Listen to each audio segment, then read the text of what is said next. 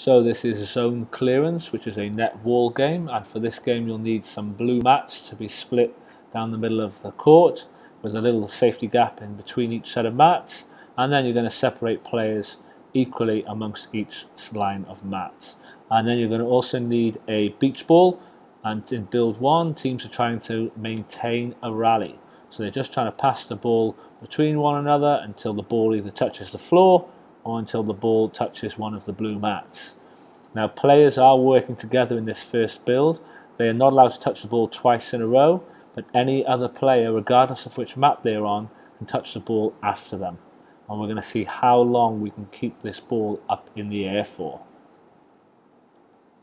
In build 2, teams are now competing with each other. They are now starting to try and set up attacks.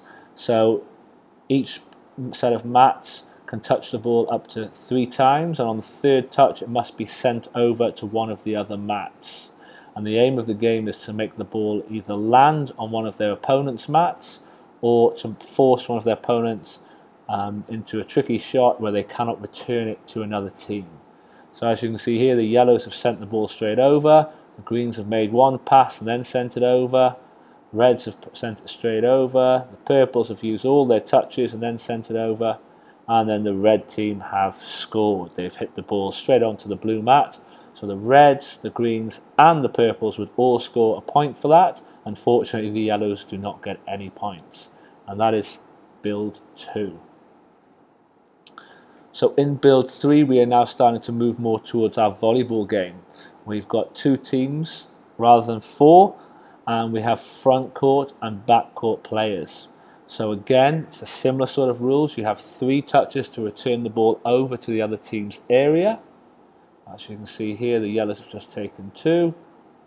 They're moving the ball around, and you can use 1, 2 or 3 touches before you score the point.